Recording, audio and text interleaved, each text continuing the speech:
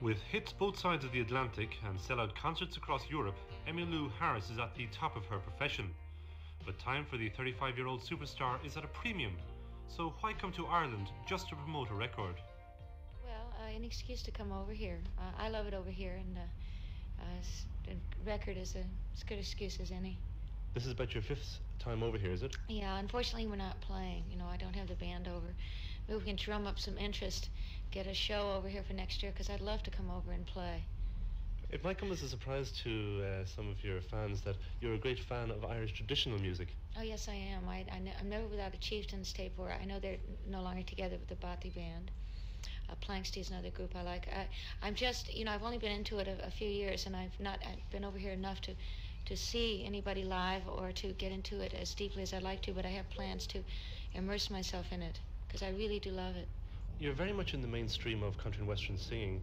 What would you say to people who say that it's a conservative form of music which makes no progress? Well, I don't agree with them, really. I think that it's the tradition in the music as opposed to it being conservative. I think it's, in fact, one of the problems of country music for a while, I think, was people were forgetting the tradition and the roots of it and calling it country, and it really didn't have much meat to it. But I think now that there's a progression to it that's carrying the tradition with it, I think artists like Roseanne Cash and Rodney Crowell, Ricky Skaggs, John Anderson, there's really a lot. Of course, Willie Nelson, what can I say about that? He's wonderful. But I mean mainly the newer artists. I think that there's really some good things happening in country music now. I was worried for a while, but now I can turn on the radio and to really hear some good stuff. It's over, our love affair. Too late now, I find I care. It's sweet love, no more I'll share. Now he's gone, I'm alone. I was wrong, should have known. Took me home on our last day. Well, the album that you're over here to promote is called Last Date. Any significance in the name? No significance.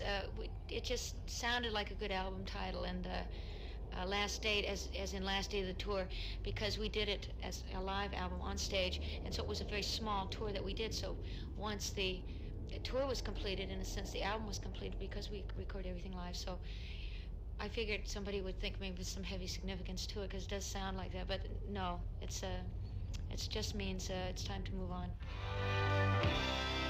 So I can see how much he really meant to me, and it soon he would always be on my mind, in my heart. I remind from the start, lost in love on our last day. I want to wish all the countrywide viewers a very Merry Christmas. I won't be out here for Christmas, but I hope I'll be back next year to do a show and see all of you.